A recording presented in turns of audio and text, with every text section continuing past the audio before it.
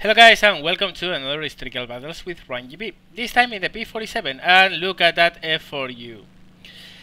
Yeah, he's loaded bombs. Really? Well, guess what's going to happen with that guy?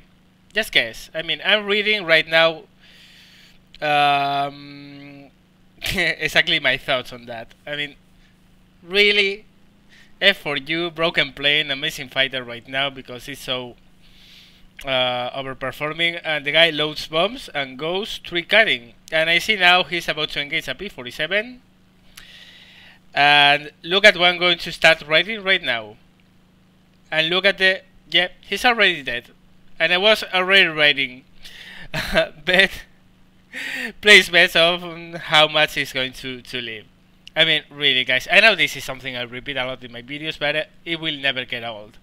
Don't load bombs in a fighter when you are at game start, because first of all, you are going to get killed in no time, and second of all, you are a non-asset to your team, even more if you are in a plane as powerful as F4U. But, well, okay, let's move on to more useful stuff and actual fighting. So, yeah, here we are, still climbing. You'll see that I'm climbing at 260 kilometers per hour. I usually climb in this plane between 260 to 280. If you have seen my Fighter Combat School video about climbing, you should know that the P47 actually climbs the best at 310 kilometers per hour. But currently there's a problem with the flight model of this plane, and that's that the war emergency power is not working, and as such you are not going to climb very fast at all in this plane. So you want to climb slower to get more altitude in less space, and as you can see right now, you will reach late to the combat zone, where when the enemy is actually already distracted with other enemies. And then you'll be able to enter the combat in just when they don't expect you. You have to make up this stuff because the plane actually right now is underperforming. But even so, the plane is very good. You are going to see this in this video. And it's a pure boom and zoomer. Well, you know that. I'm going to link here my plane analysis for this plane. And yeah, well, what I'm doing right now is I know right now I'm higher than any of the enemy. So all I have to do is to reach the combat zone, because they are all already engaged, and I'm going to get the pick on who I'm going to attack first. My train of thought in boom and zoomers and in all kind of fighters is always work your way from top to bottom. So try to attack the highest enemies first, and then work your way down, because the higher enemy is always the most dangerous one. So here you can see the higher ones are the ME410s. So what I'm going to do is to dive on them. Actually decide which of both I'm going to actually attack. And after I make my decision, which is going to be for that higher one, come close, open fire, and get hits on him.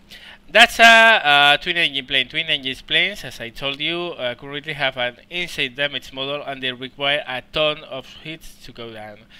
So, well, I simply got hits, moved away, and keep on doing what I do, which is next target in line, the highest one, which is that BF109. I dive on him and try to think what he's doing. What he's doing is attacking that B17 AI you can see there. So I know where to aim. He's actually not evading because now he's aiming for the P63, and I kill him. Time to zoom away, or zoom away, and again assess the situation, select which is going to be the proper next enemy, which I'm decided is going to be that BF109 down there.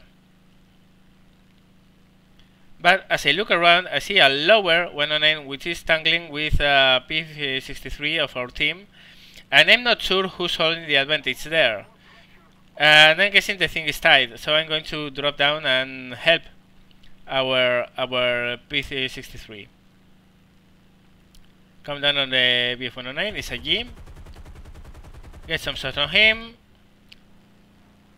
Soon pass him, and as I see he's diving away, I top up my move. I see another high enemy, and again change priority. Now the priority is that guy because it's the highest one, it's the most dangerous one, and it's the one I want to track. As you can see, I don't get focused on a single enemy. If I see, I constantly assess the tactical situation and choose my targets accordingly. Always keeping a look on the P47D. I want to make sure he's actually not a threat any longer, and he's not. So yeah, I'm free to go for that 410. But soon I see that the 410 is actually engaged here. He has a P47 and a P63 on him, and you are going to see me changing targets accordingly again very soon. Also, he's got killed, so whatever.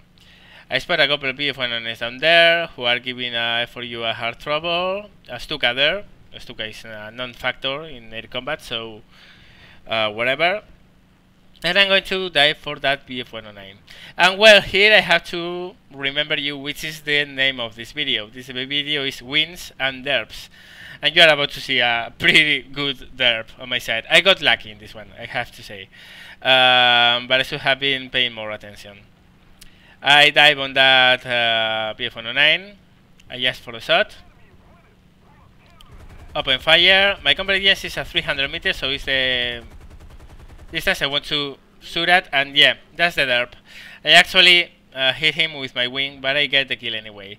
But I should have been a lot more careful. I pressed it a lot. I should have pulled it up and gone for another attack, to set another attack. I got lucky because I got a hard black wing, but the plane actually maneuvers really well. Probably it's big damage, but not enough to cause aerodynamic problem. But yeah, you have to be careful, and I didn't.